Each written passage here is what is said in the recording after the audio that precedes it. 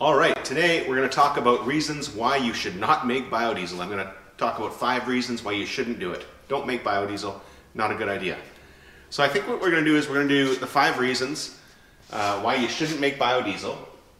And then I'm going to upload a follow-up video, a part 2 of this video, and we're actually going to make some biodiesel. We're going to do a 100-liter batch of biodiesel production right from source canola oil.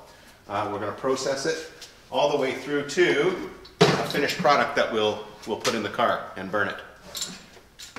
So I'm going to show that. So this will be a 2-part video. You'll want to subscribe, like, comment, subscribe, all that stuff YouTube people say, and you'll get a notification that way. Hit the bell and you'll get a notification when the follow-up video about making the 100-liter batch goes live. There are some other videos I've done that you might want to look at. You can see those in my channel. Take a look. But with fuel prices doing what they're doing right now, there's a lot of interest in biodiesel production, and I thought I'd do a follow-up video. So first, 5 reasons why you shouldn't do it. Let's start with that. Let's start with why not to do it. The first reason is you're going to make a big mess, right? This can be a very messy process. If one of these valves gets accidentally knocked or left open, or God forbid something fails, one of the seals or one of these fittings cracks or something, you could have 100 liters of biodiesel or vegetable oil or whatever all over your shop floor.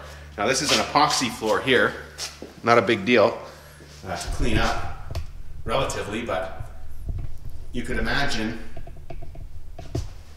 if it went on a concrete floor and starts soaking into the concrete, you're going to make a big mess. And it will happen. At some point you will spill oil, even if you just knock one of these over. Or don't have a bucket lined up correctly underneath one of the drains if you're trying to process some oil, you're going to make a mess. So don't make biodiesel because you're going to make a mess of your garage. Second reason would be, so reason number 2 not to make biodiesel, it's difficult sometimes to get the materials that you need. Not just the oil, which if you're going to make biodiesel, you're not going to use new oil because it's very expensive.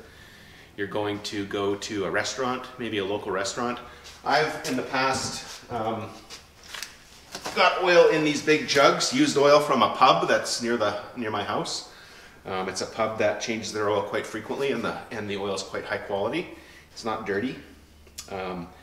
If you can convince a local restaurant to put their used oil back in the containers it came with and set it out for you, that might be the way to go. So you'll have to have a relationship with somebody local who will do that for you.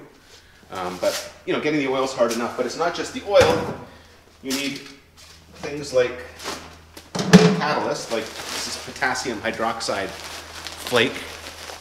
Right? This is I think it's 91% or 93% pure potassium hydroxide flake, and you can get that. It might be tough to get it. I bought this at a chemical company, but depending on what state you're in, or what province or where you are in the world, you might not be able to buy this. There might be different rules. You might have to have a license. You might, who knows.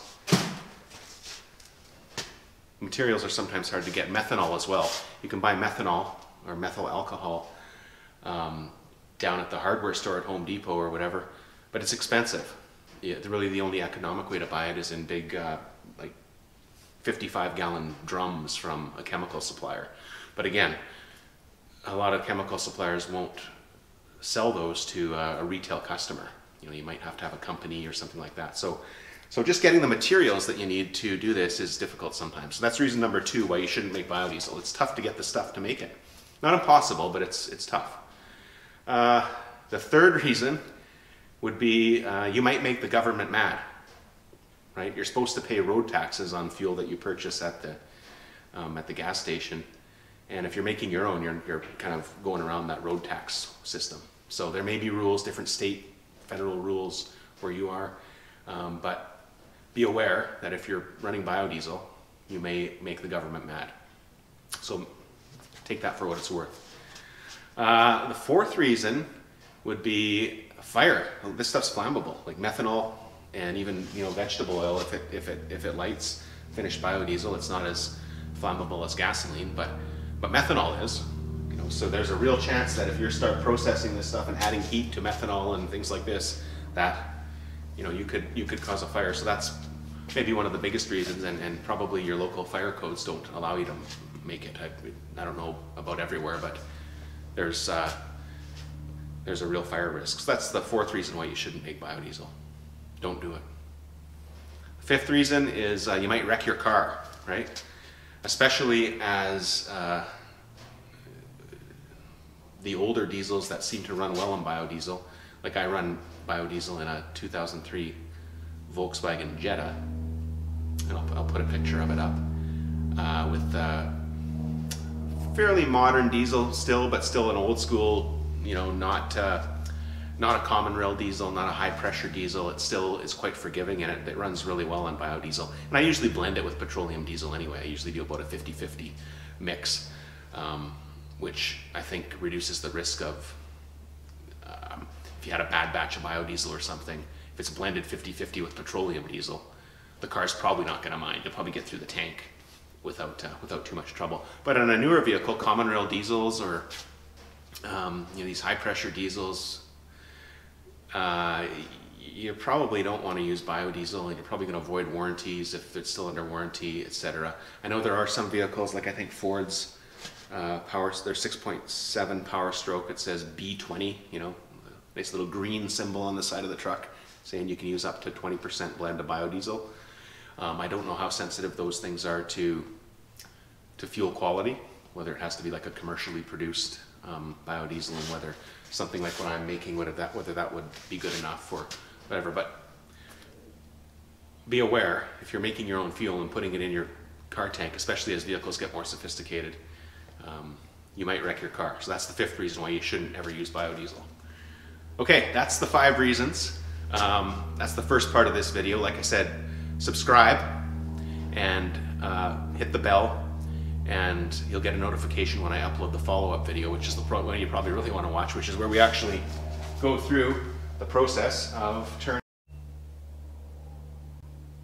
Whoa, I changed. Sorry, that video got cut off. I was saying that we'll go through the process in the next video, which you'll see because you're going to subscribe, where we take used canola oil. In this case, this stuff looks pretty clean. And we got some dirtier stuff here. We're going to take some used canola oil, and we're actually going to process it through the whole process into finished biodiesel, which in theory one could put into an appropriate diesel car and run it. So we're going to go through that whole process. We're going to make a 100-liter batch. So watch for that video. It will be coming up, I promise. And we'll see you in that video. Thanks.